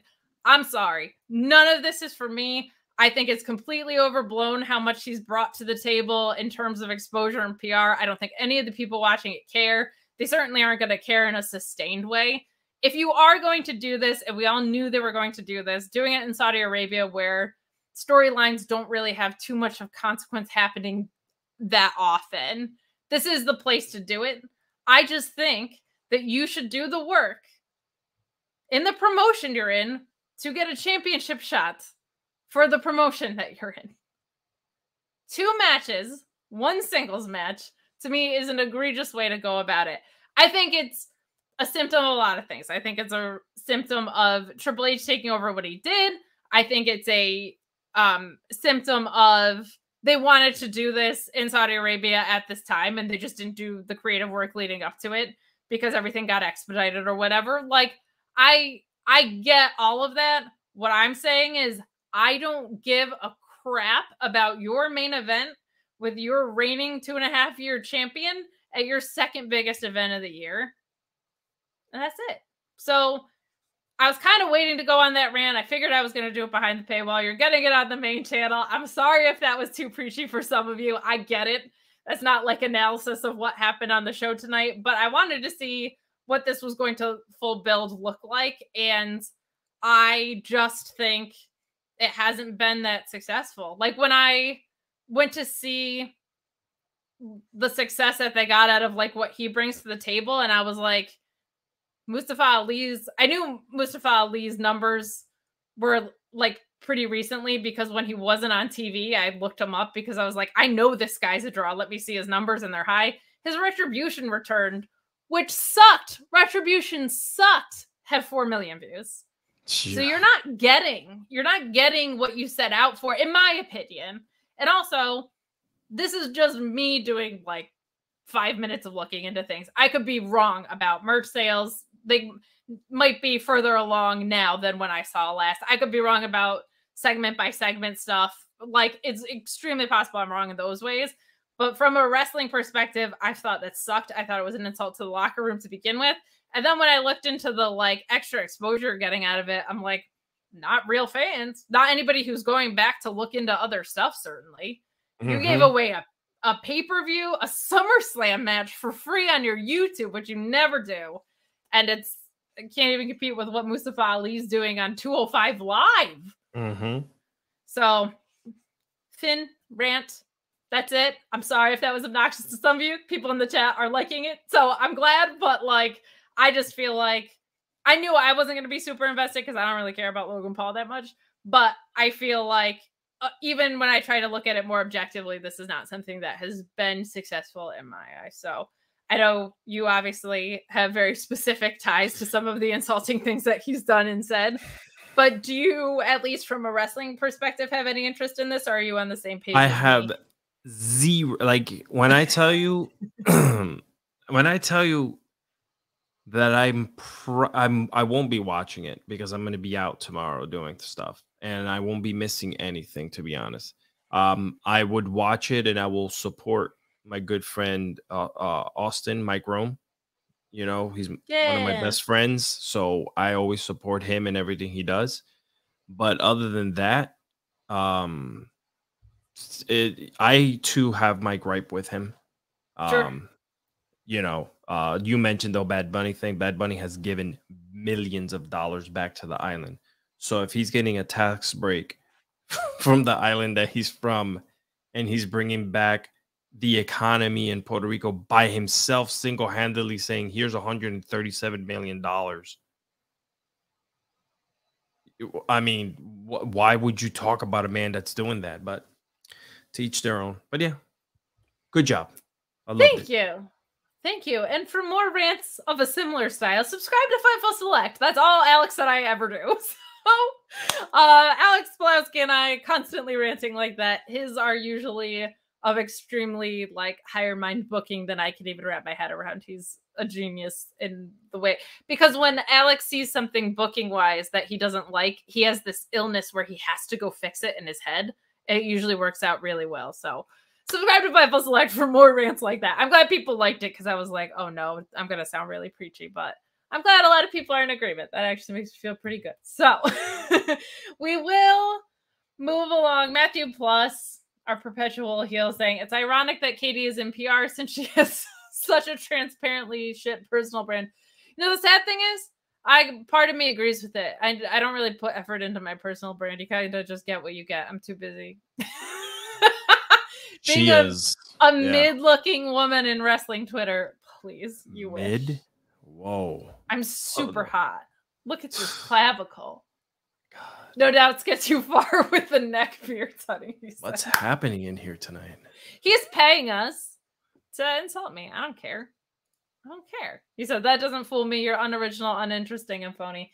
Thanks for the money. Wow. Love that, Matthew Plus. Love that guy. However, okay, so it wasn't just about Logan Paul. We also got some other stuff from the Bloodline in here, which I do want to call out because it does set up the Usos probably with the New Day again, which, okay, here's the thing. I think the story is really good. I've seen this match so many times. And so what happens with these matches is I always am like, I've seen this so many times. I'm going to be so bored. And then the matches, they always do something different that blows me away. Mm-hmm. So I'm trying to be open-minded because this also makes sense, right? Like the New Day is basically coming in here saying that they are the longest reigning tag team champions. Their record is in peril. But this starts with the Usos, Jimmy and Jay reminding us that they're in their hometown, which I thought was fun. The Usos also reminding us that they're the ones. The Brawling Brutes, their opponents in Saudi Arabia, are the twos. And the New Day comes out and says they're rooting for the Brawling Brutes. There's a little bit of jaw-jockeying, and we see Sammy Uso. He's not even honorary Uso anymore, and he's not really Sami Zayn anymore. Sammy Uso is coming down to the ring with Solo Sikoa as all hell is breaking loose. We see Butch Savage Holland from a double Uso splash, but Solo wipes him out with a Uranagi, and the Bloodline is standing tall. So it looks like after Crown Jewel, we're probably going to get the Usos versus the New Day again. I'm not mad about it. I think it's a natural story. It's not either team's fault, and it's not Triple H's fault that they ran that feud into the ground, and the matches are always incredible. So while I am tired of it in a way, I am going to stay open-minded because I feel like they always blow the roof off the place. What did you think of the segment outside of Logan Paul? I agree. I agree 100% with you. And I think the Usos, where they're at now, and I think I don't think they'll lose to New Day. I think something bigger is coming down the pipeline.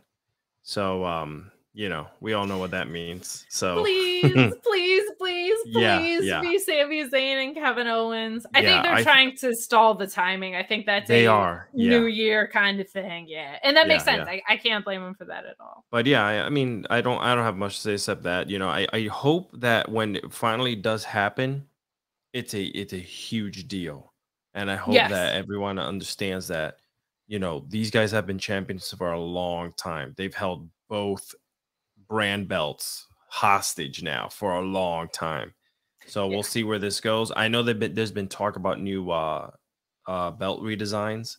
So maybe they combine both of them and then we just go back to having one tag team champion for both brands.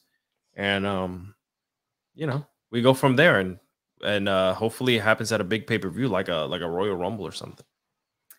I think that would Royal Rumble time. If they're not doing day one this year or they're not, yeah. Like you might as well. I think Rumble is probably like the perfect spot for that. They need to make a decision on that either way. They either need to unify the belts or have separate belts, but them coming out, I love the look of them having both sets of belts. I think that looks really cool. Yeah. But like, I feel like kind of commit to one or the other at this point. Right. But I think it's great. And we've also just seen encouraging developments in the tag division. Like, I'm excited for what's coming down the pike for the Viking Raiders. We saw a little bit of that tonight. We saw some vignettes with what we're assuming is Sarah Logan. I think is a safe call there. So good stuff in the tag division. I just want Montez Ford to also feel better soon because I need him. We've got Matthew Plus. I think he even said before, asking you to show off your belly button, asking you to show off your tramp stamp region. There's my, where is it? Right here. There's my tramp stamp.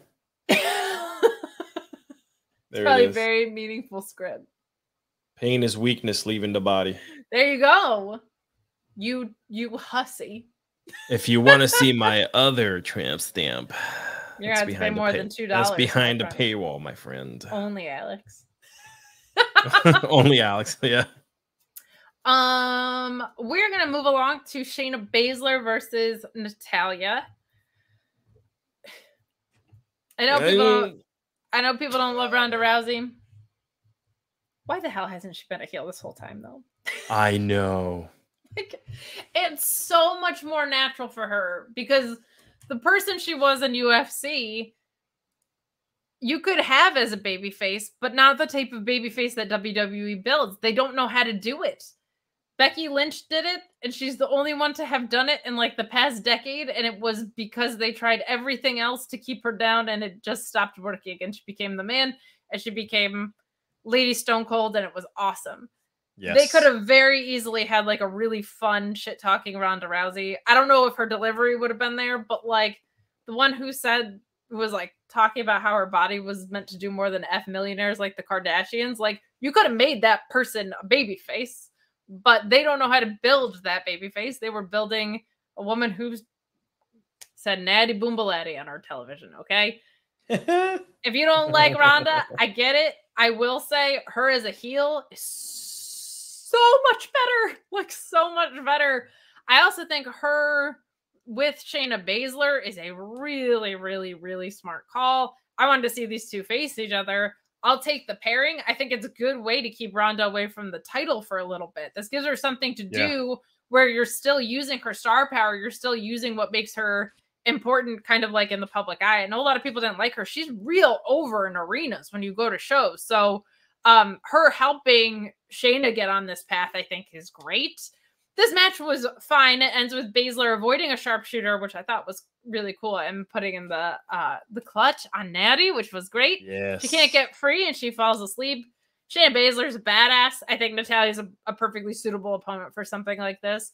This wasn't that long. It didn't really need to be. We got a lot of women's wrestling and segments on the show tonight, which I thought was great. But I thought this was a perfect way to just kind of move along what's been in play. Do you have any thoughts on this?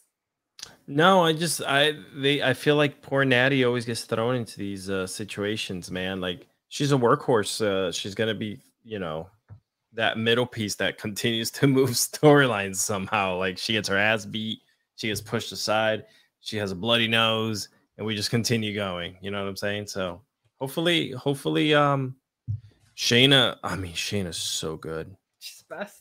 Oh my God. I want her to stomp me. I don't know why. But yeah, I don't know what's happening tonight. I love it. And I do appreciate that they at least acknowledged that Shayna and Natty had a working relationship before, right? So that was cool. Like, they referenced something. To be honest, like, I feel like it's always like Natty and a friend, kind of like how we were getting Raquel and a friend. Mm-hmm. And I was like, oh, right. Yeah, they were together. So I like that they, at least, even though this was essentially a catalyst for this Ronda and Shayna thing, they at least told the story that was there, which was really good. So I will take it. Good stuff. Some good stuff tonight. Yeah. We have a chat coming in from DNC Digital regarding our favorite Sammy Uso, saying Elimination Chamber will be in Montreal. I see the Goodfellas hit on Sammy that night. KO and Sammy versus Usos at Mania.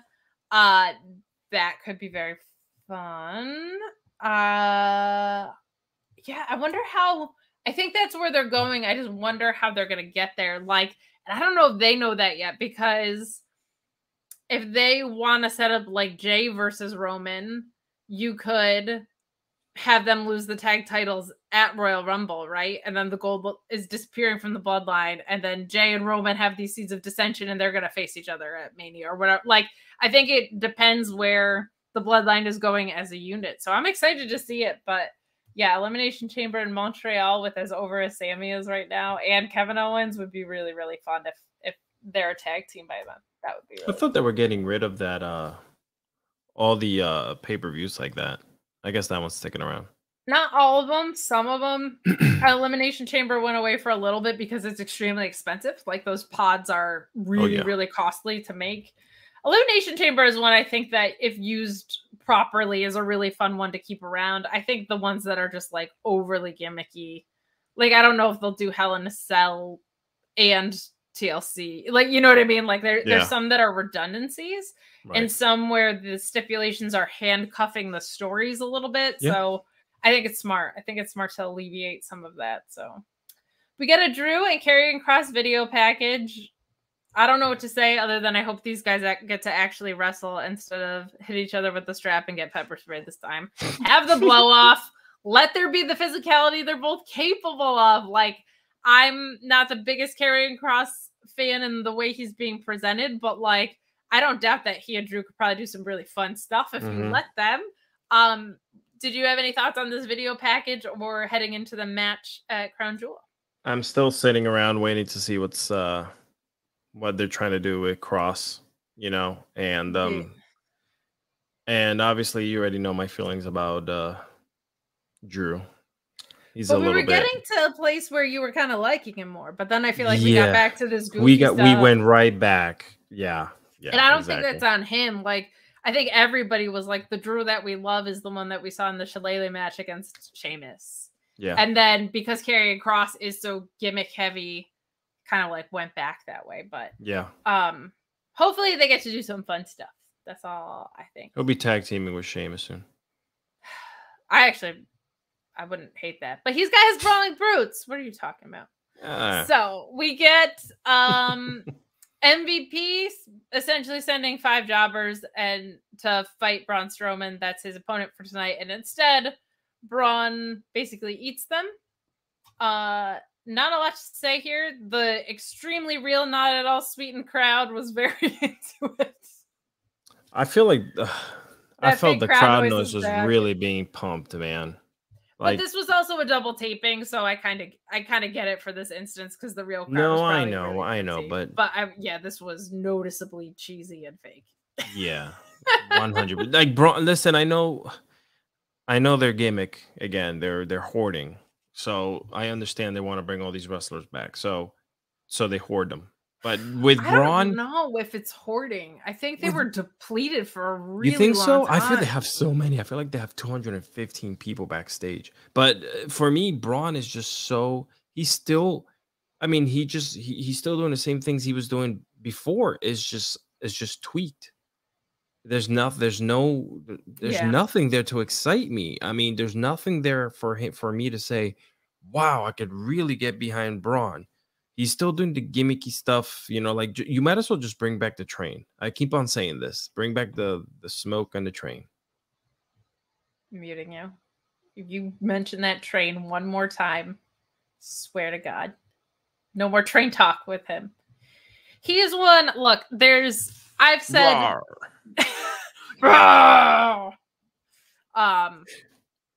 I've said a little bit like I'm going to give Hunter till Rumble because I feel like there's all these things we've improved on.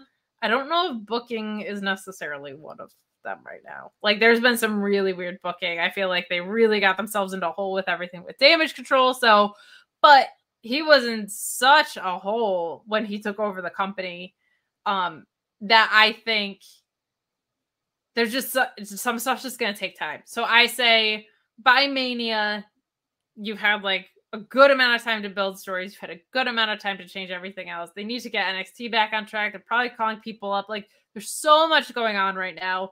And this time of year is pretty meaningless. But when you get back into like your golden time, your Royal Rumble to Mania, like that's to me like this is the Triple H evaluation period now. Because like now you've had some time to set up your chessboard the way you want it to be. So that's what I'm going to come in a little bit harder. But I do agree with you. I feel like a lot of the returns have been a little bit wasted. I would say Gargano had just like an all-timer hilarious segment on Monday, but like he had so much momentum coming back that I was like, put him in a mid-card thing or whatever. So I feel like a lot of the returns, the pops were great, but we haven't sustained anything. But I'm going to be a little bit more patient than I normally am because there was a lot wrong with these programs that he's had to fix. So yeah, no, you're right. As always. I just think Santos Escobar is the coolest dude in the world. If I'm having like a cool guy triple threat in all of wrestling, it's Santos Escobar, Swerve, and Ricky Starks. Maybe Hook. Maybe it's a fatal four-way. Oh, and Hook. Yeah, bring me some Hook. But I loved it. They're gonna set up Nakamura and Escobar. I hope it's not booked to something stupid. If they get out of their way and just let Shinsuke Nakamura and Santos Escobar have a match, like a match. Yeah. My word. That could be very, very fun. I like this with Legado. I think Zelina's a really good fit. And I think it's a blast. Did you have any thoughts on the little Escobar segment that we saw tonight? Or are you excited for that match like I am? I'm okay with it, to be honest. I'm still waiting to see a little bit more of the Legado faction, you know? Sure, yeah. That makes sense. Promos are cool. Like, yes, you're telling the story of who they are, and obviously you gotta tell the people. It's a television program. You know, these are characters. But I don't know. Like the pairing has seemed kind of blah right now. But that's basically because they've only been out for a couple weeks. So I don't want to be the old man in the yard yelling at the clouds. I'm gonna give things a little bit of time. Old man yells at cloud. You know, specifically like with the Bray stuff too, I want to give it a couple months and see where it goes and see where it develops. I want to give Braun time too. I understand that, you know, there's only so much running around a ring he can do and knocking people into fences. And I'll do the same with everyone involved in this match. I'll give it some time and see where the hell we're going. It's nice to see Nakamura back on television. You know, haven't seen him in forever. You know, so yeah, and you know, we got to see where this goes. Speaking of Bray and you having patience for him, we got a Bray pacing backstage segment. Isn't it cool? I feel like I do this for a living. I feel like I'm a producer of some kind. I'm not sure, Kate. Okay. So here's the segment in a nutshell. I loved him saying, he kind of essentially says that like being vulnerable is new for him. So when he overreacts to being cut off, it's because he's like in an uncomfortable place. And then we see that play out with the PA guy. And I love the way he's tying like very human elements into this.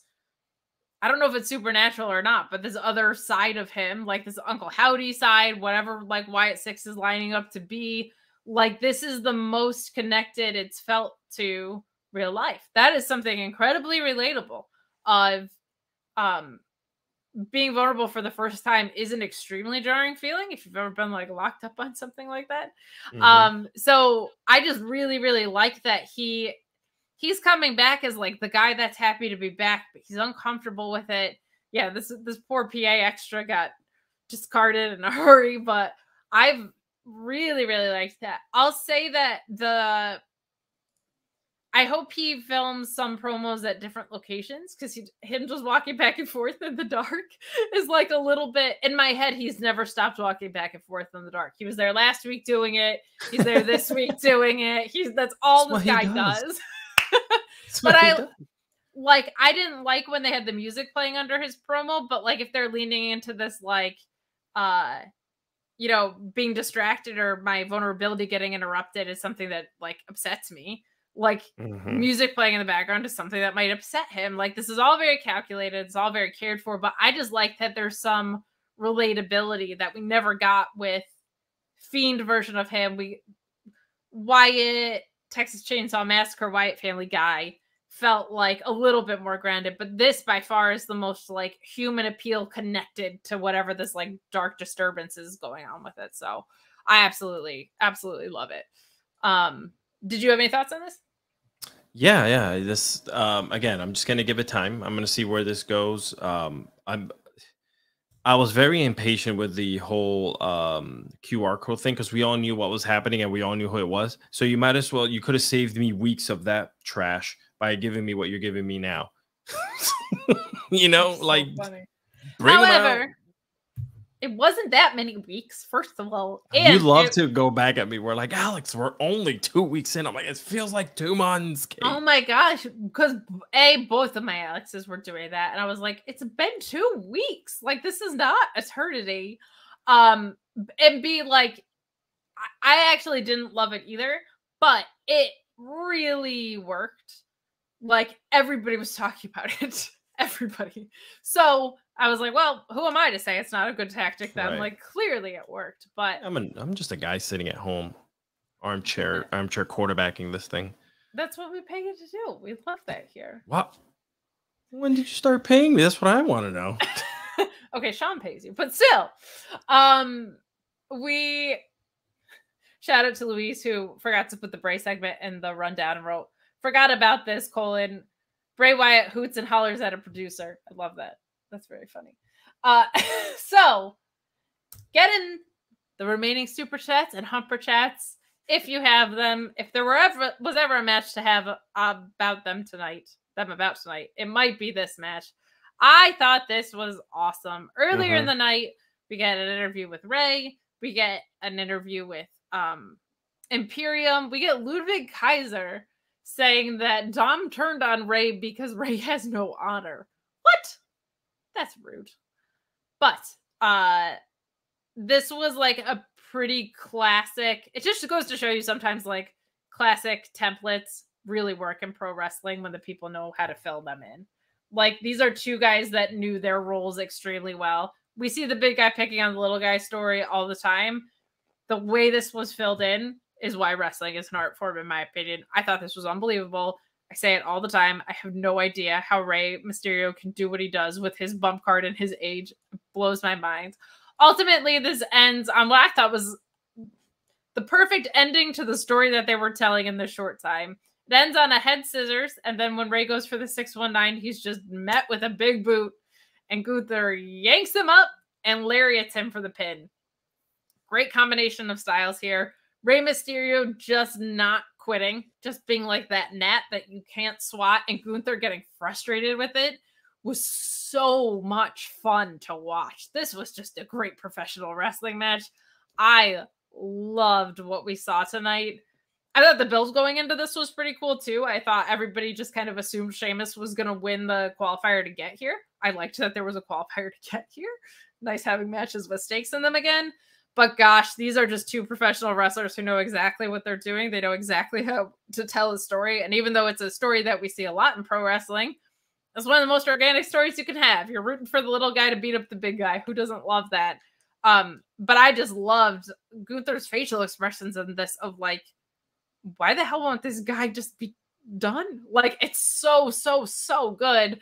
And Rey is just a master at this. Like, he's just unbelievable. But your usual really hard-hitting stuff from Gunther here always looks impressive on guys with Rey Mysterio's size. But I really liked the ending because I felt like it was the perfect summation to the story they were telling of Rey just like experienced veteran doing textbook perfect stuff and then just running into a big boot, getting thrown in the air and lariated for the loss. Like, just a really fun match. A great way to close out the show. What were your thoughts on this? Yeah, I love Imperium. I love their intro. I love the way they beat their crap out of people. I love the hard-hitting action.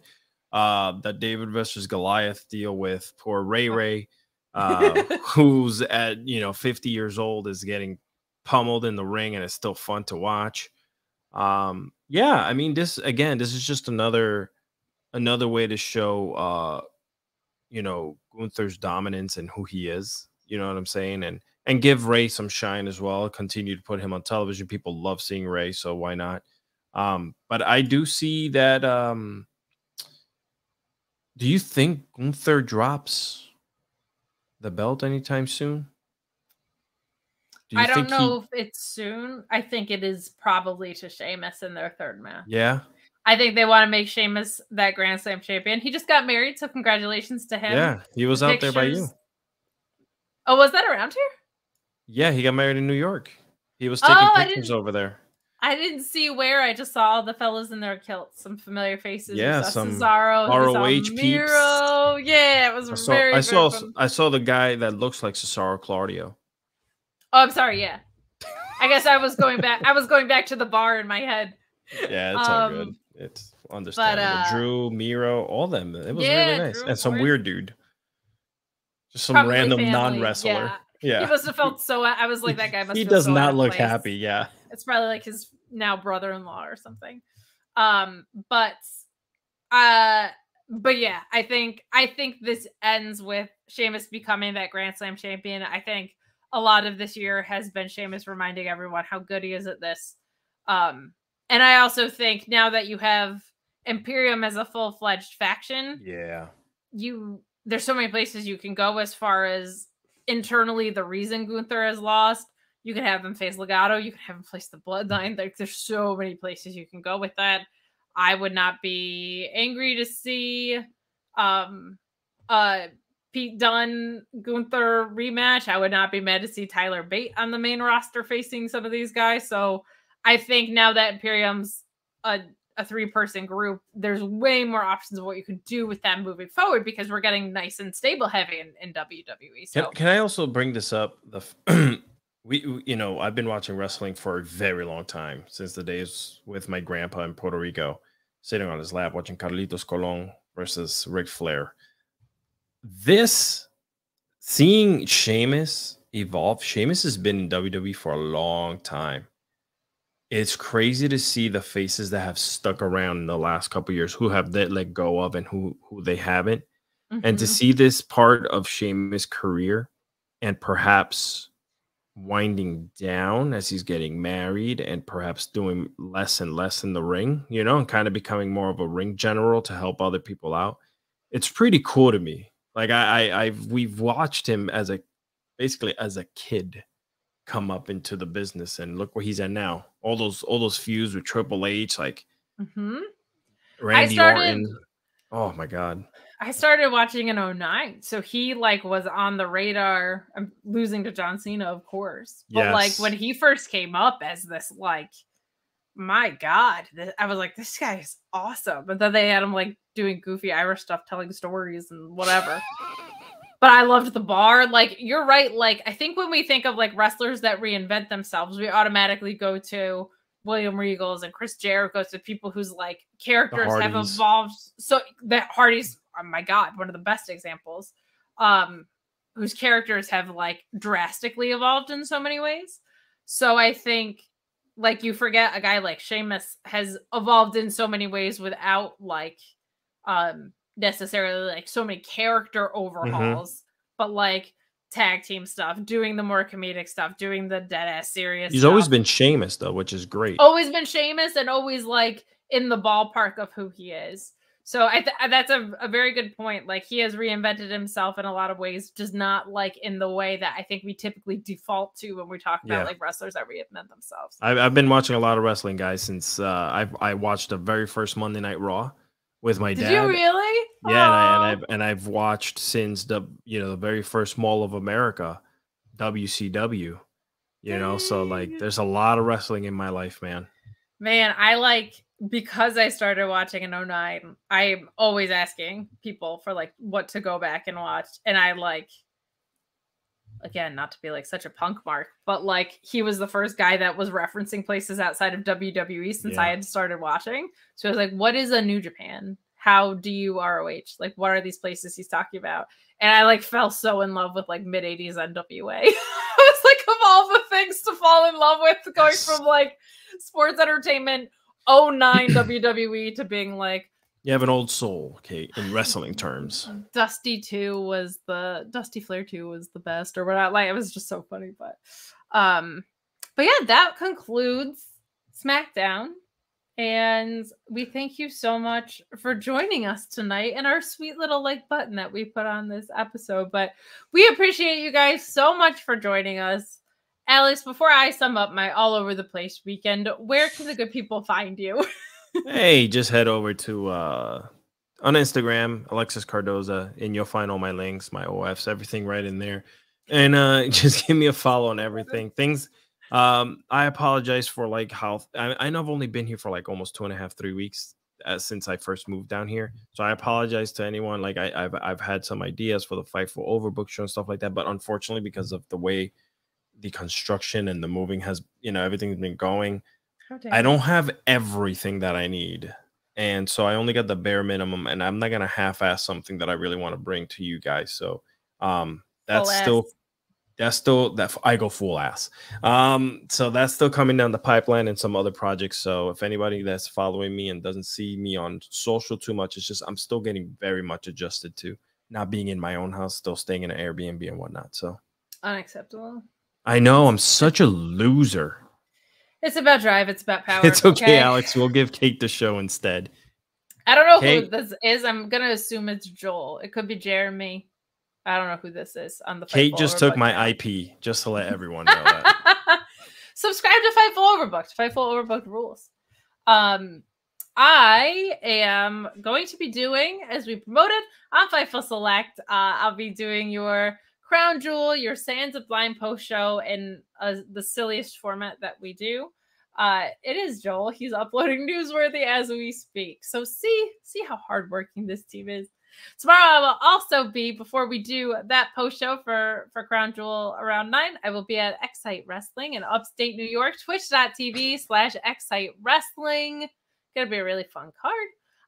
And Tuesday I'm back on NXT Sour Grabs post show with Alex. So tune in. We're having so much fun here on Fightful. Have a wonderful and safe weekend. Enjoy wrestling this weekend if you are watching. And again, if you can donate to Miss Cher Delaware's GoFundMe, either via the link or via Super Chat on the main channel tomorrow, please feel free to do so. But we hope to see you this weekend. Have a safe and blessed one.